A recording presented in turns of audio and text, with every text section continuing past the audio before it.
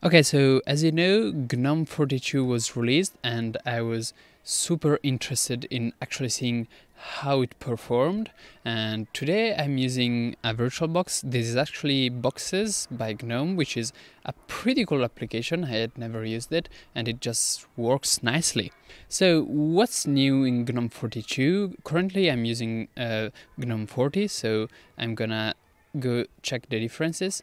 And settings, I'm used to type system settings because of, so I can immediately already see that the look is different. As an example, the shadows were not there before and I think it's pretty nice. The light gray also seems lighter in the header, but that might also be because I'm using the Ubuntu theme in GNOME 40. Still, it's pretty nice, and we now have an appearance tab, and this is actually new from GNOME 42, which sounds weird to a person that has used like KDE Plasma for his entire life, because appearance sounds like something you should always have, but it actually has this nice feature that KDE Plasma doesn't have, which is dynamic wallpapers. So let's try a couple, and I think it's incredibly cool that you can switch between wallpapers when you switch from light to dark theme. I'm slightly confused by the fact that the light theme preview also has a dark window. I guess that's to say that this remains dark, my best guess is. We also have a new look here, if I'm not mistaken. There's no more like indicator, and it looks pretty nice. Like it's let me try a couple more. Oh, this wallpaper is lovely actually. I like this one. And again, dynamic wallpapers, which is impressive to say the least. And I wonder if you can actually add dynamic wallpapers. Of course, I have no pictures, so I can test that, but I wonder if you can like add a new wallpaper that's not just an image, but also two images, and you switch between them depending on the system theme. For sure, the distribution maintainers can do that. The wallpapers, by the way, are very nice. I was just going through them. I like them. And there's the new look here. You've still got balanced versus power saving and Wi-Fi.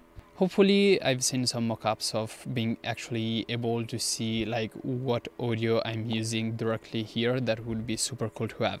There's also, oh, by the way, it's just style and background in the appearance tab, which is less than other desktops, but I mean, at least it's that. And also this multitasking window might not be new in GNOME 42, but I surely don't have it in GNOME 40, so I wanted to give it a look.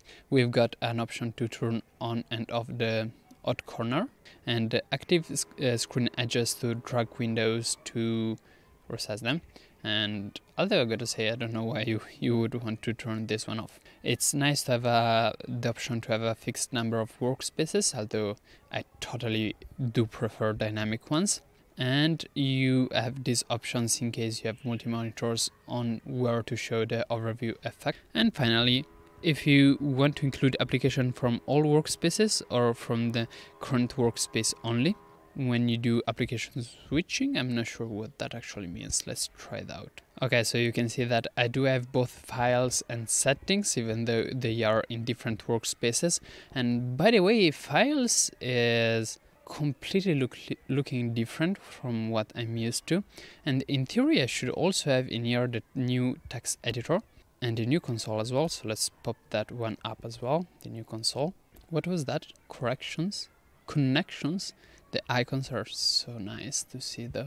So what I'm really impressed by, oh, so this is dark mode, so maybe that's what was referenced in system settings. What I'm really impressed by is the ability to set the theme directly from the menu bar. And I guess this one is hard-coded to black, but you can change it to follow system theme. And that's, wow, that's a very nice feature. I really like it. This, I guess, is text size, and let's do a new file. Right now the text editor is very bare-bone, but I've seen some like developments in Twitter and it makes it look very good.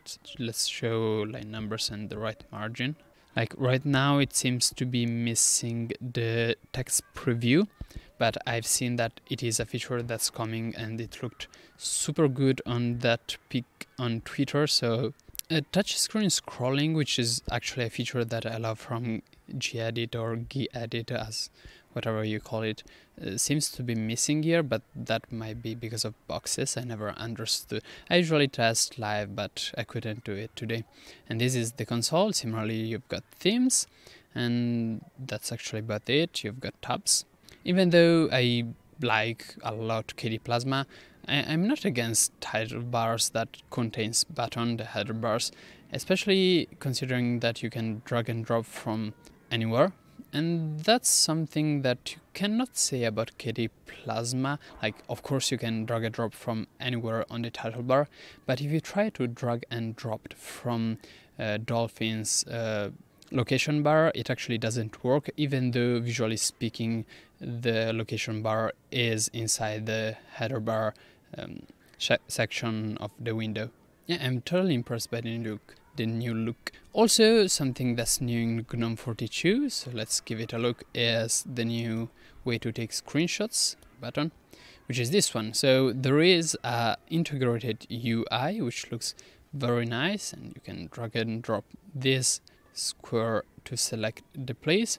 You can also do a whole screen or a particular window, and there's a UI to actually select what window we're talking about.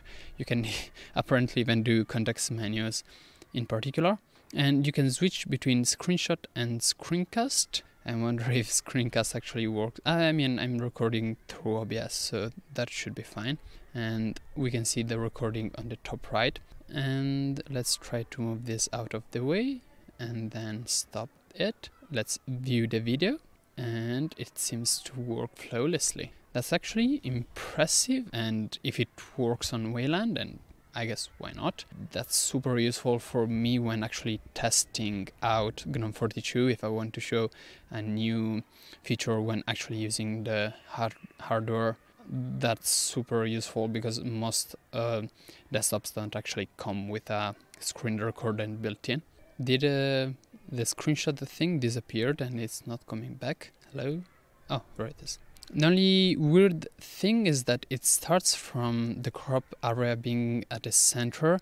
I personally think it's much better if you start from like full screen, or you just select an area and it's not assumed to be this area at the center at the beginning.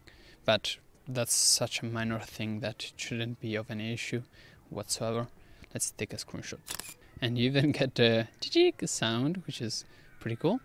Let's open up the screenshot, and that works nicely as well. Notifications seems to be working pretty well. And this is the calendar. If I add something, I guess I never tried this, it's not about GNOME 42 specifically, but if I add an hello, it's me event like this, just and then close it, it's going to appear here. Wow. Well, that's super nice. In KDE Plasma, it's nowhere as simple, unluckily, because you do actually have to install the key organizer, or at least a Conadi, and sometimes it's not included by default, and the UI is not exactly the best right now, but Calendar is going to change that. There are still some applications like this one that force the black theme but don't actually provide an option to switch between them. I guess is that here these are actually the new libadwaita applications as far as I know.